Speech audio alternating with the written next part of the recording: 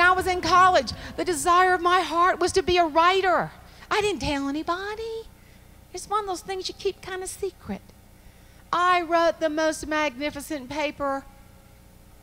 And the next class time, I got my magnificent paper back with the biggest red F on it you had ever seen, circled 20 times.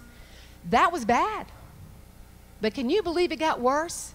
Because that professor photocopied my paper and handed it out to the entire class and said, "Don't ever do this. This is horrible." It was my work.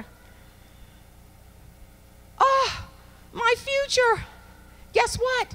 This year, I released my 3rd book. I got an agent. I got a publishing house. It's a bestseller on Amazon. All things are possible.